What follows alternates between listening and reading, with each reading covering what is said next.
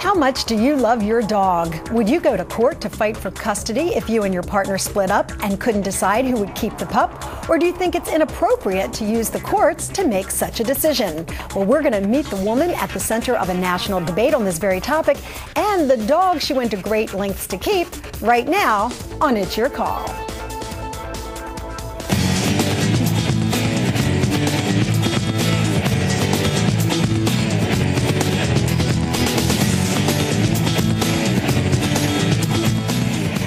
Dexter, everyone. He's a 6-year-old pug who is apparently a very special dog. He is so loved by his co-owners that when they split up, he became the focus of a dog custody battle.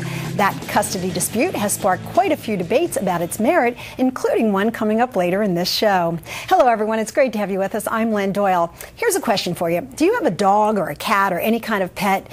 Can you imagine parting with it? Well, for many people, their pets are like part of the family, and for some who can't or don't have children, they're even sometimes considered a form of offspring. That was the case with Doreen Houseman, who, along with her then partner, brought Dexter home 6 years ago. Together, they raised the pup, pampered him, protected him, and essentially made him part of their family. But when the couple decided to split up, never an easy decision, they could not agree on who would get custody of Dexter. Eventually, when all else failed, they took the case to court, and a judge, albeit an exasperated one, ruled that the two must now share custody. So now, like many a product of a broken home, Dexter spends 5 weeks at a time with Doreen and 5 weeks at a time with his dad. He's joining us along with his mom, Doreen Houseman. Doreen, Dexter, welcome to the show. Nice to have you here. Hi, thank you. So Doreen, what is it about Dexter that makes him so special that you had to go to court to get custody? He's just unique and like a child and a part of the family. When you first got him, was there an instant bond with him? Definitely, yes, yes. Tell me what he was like as a pug pup. Very cuddly, very cute. Not much different than he is now, actually. And the two of you, your then partner, brought him home together and raised him together. When it was apparent that the relationship with him was not going to proceed, how did you approach the topic of custody? Well, it was actually right away when he wanted to end it. He said that I could have him, and when I moved out, I took him with me. Oh, he did? Mm-hmm. Okay, so how is it that we ended up in a court battle? Well, it wasn't long after I had him that he had approached me and asked if we could share him. And I knew, you know, I didn't want to not be with him, and I couldn't imagine him not wanting him, so I agreed. Now, you know that there are a lot of people who are watching this who certainly can relate to your love for the dog, but they might not be able to relate to the fact that you and your former partner couldn't work out a deal on who would get custody.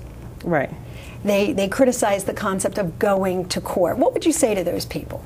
Well, it's hard, you know, if you're not in that situation, it's very hard for someone to make, and everybody has their own opinion, but it's very hard to know how it feels until you actually go through it. Mm-hmm. So you could not come up with a plan where you would have possession of the dog or he would have full-time possession of the dog. Did you at least attempt that? Was that something that you tried? Yes, we did. For probably about 6 to 9 months.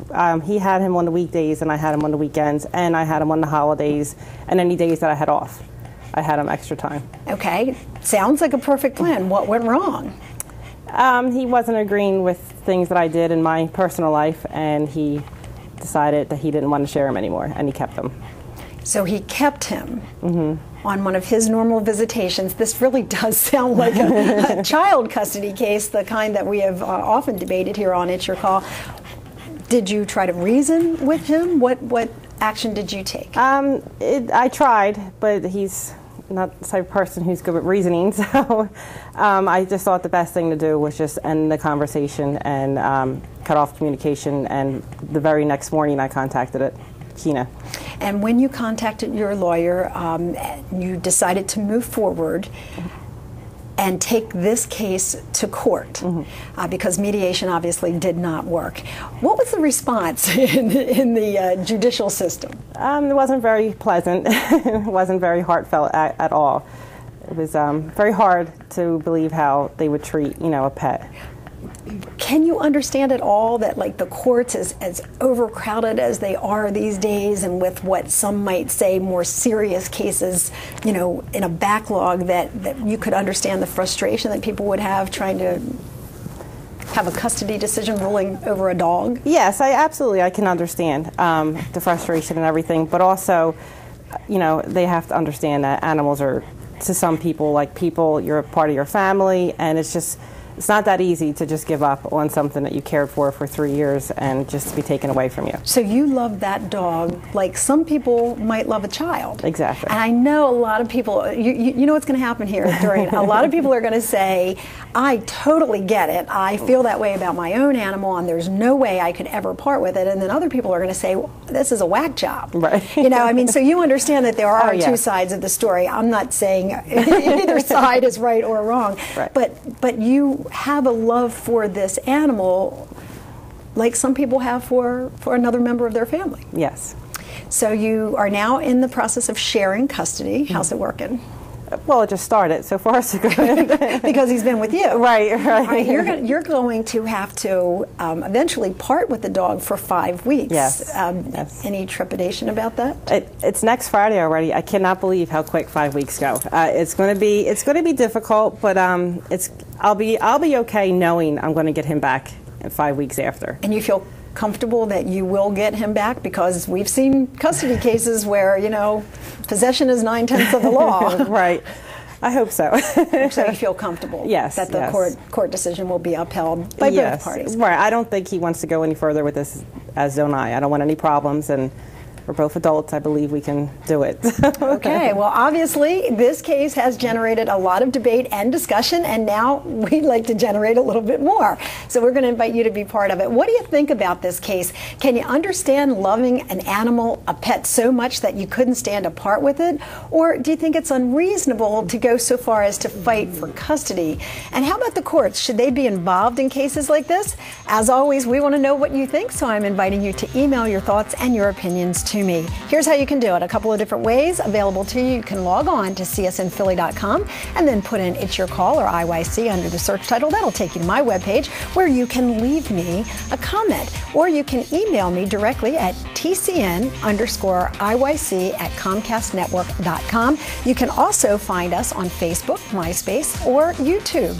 Now, when our cameras were out in the region, we found out that a lot of you agreed with Doreen's fight. I think it's worth it. Personally, I would fight for my dog. I really think once you get attached to something that much, it would be hard to give it up. You gotta fight for your right. I think we had to go to court for the dog, because I need my dog. That's the main thing I'm in love with in the first place. I don't even love her, I love the dog, first and foremost. He'd probably have to let me have it. I usually get my way. Girls generally are better at taking care of pets and stuff. They're better nurturers, so I think that the dog should go with the girl. If the guy thinks that the dog should go with him, it'd be worth going to court over. The dog should be split up like a kid, you know, half 50-50. Like, everybody gets a piece of the dog, like, but the person who treats the dog better should totally get the dog.